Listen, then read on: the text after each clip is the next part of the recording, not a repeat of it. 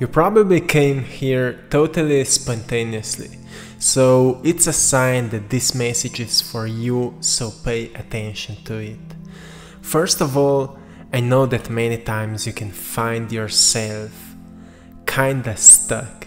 Maybe you can find yourself off the zone. Maybe you can find yourself a little bit stressed, a little bit in worry of the future. What will happen? You can't predict it, so you don't know what will happen. And you're kinda in panic maybe. But don't worry, don't be misled by the illusion. Because deep inside, your soul knows that all the answers are coming from the source within you.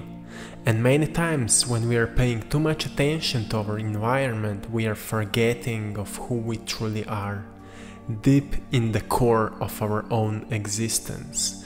So with this message I want to encourage you to stop for a moment, disconnect from the environment and go back within yourself and truly ask yourself what you want to focus on, because wherever you place your focus, you make it grow.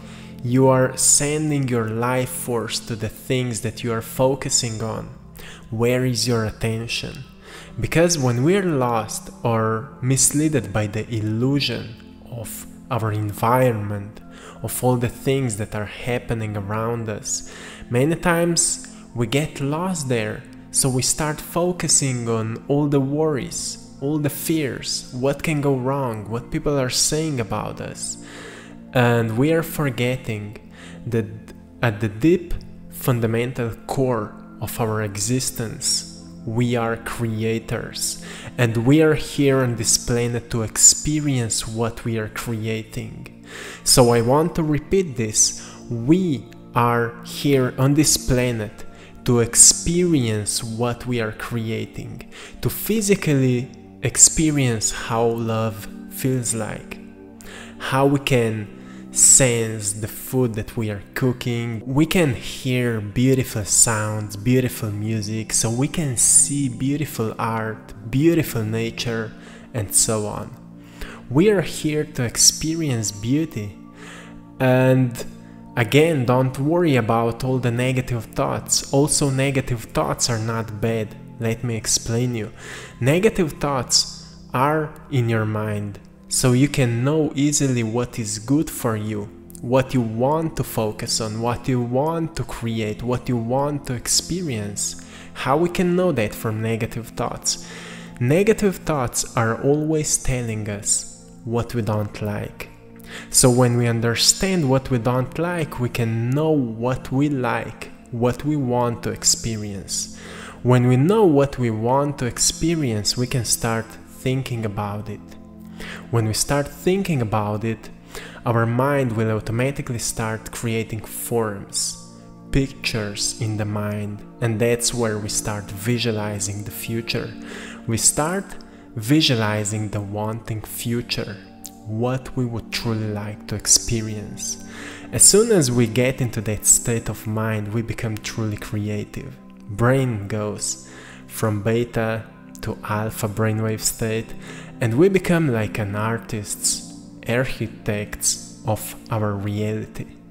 As soon as we step there, also body will follow the mind. You will become the master. You as the consciousness will become the master of this process, and body will follow the mind. So you will start experiencing greater emotions. Many times I can see questions how to elevate emotions of love, how to elevate emotions of joy.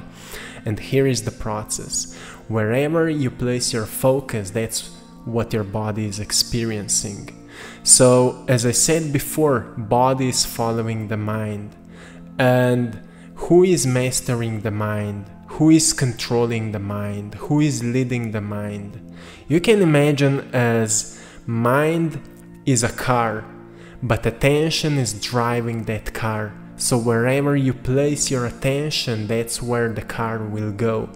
And if your body is that vehicle, that car, you as the awareness, as consciousness, have ability and opportunity to place your attention wherever you want. Wherever you will place your attention, that's what you will create. You will start designing it.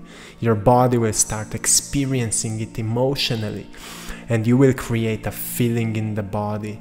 Feeling is language which speaks with the universe, divine matrix, as scientists are calling it now. So if you want to understand the power of prayer, you will learn to use your feelings as the language. You will learn to use the feelings to communicate with the universe. So how to create a feeling of something? For example, if you would like to manifest a partner in your life, you need to create a feeling as you are already in that loving relationship. It's really simple. Once we understand that when we feel love within us, we experience love also outside of us. Once we learn to understand that when we think about having or being in love, body will feel loved, so that's self-love, and when we experience that self-love, we will experience it also physically. We will manifest it. So that's the secret of how to create feeling. If we go more into details, again, how to elevate emotions, you need to have a clear thought, a precise idea of what you want to focus on. A clear thought, or I like to say a vision of the future. Visualize the thing that you would like to experience, and create a daily practice out of visualizing it, walking into that future, being inspired by it, being truly passionate about thinking about it.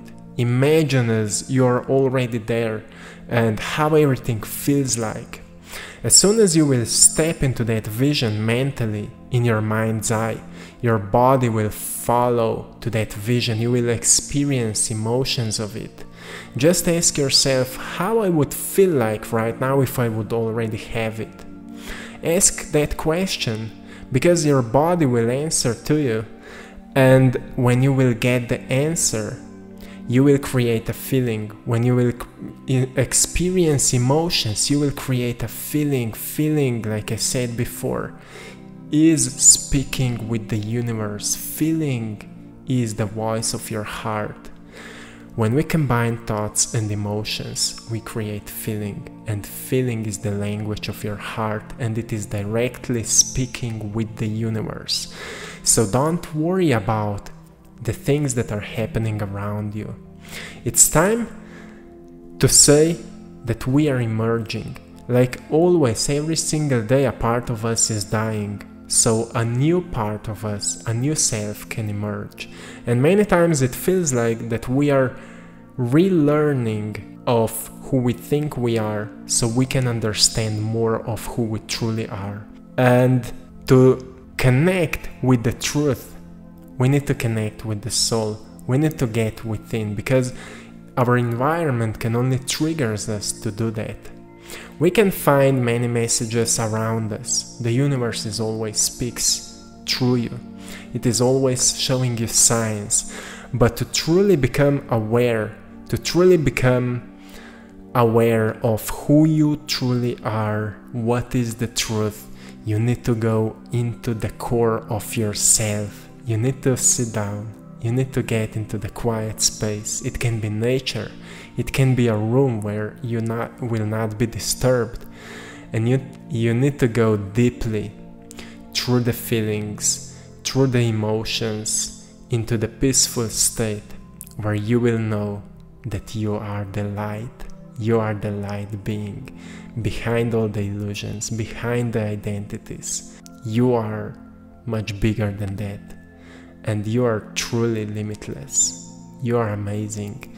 So don't be misled by worry and fear. It is just guiding you to experience greatness. So every time when you will experience fear, just know that you're in the zone where you need to upgrade yourself. You need to overcome that fear. And it's not Like, your mission is not to run away from the fear.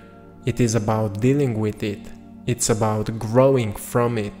So even if you're running away from it, it will be waiting you as long as you will not overcome it.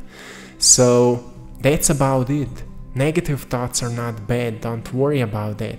They're just showing you what you truly want, what you truly like, and what is truly good for you.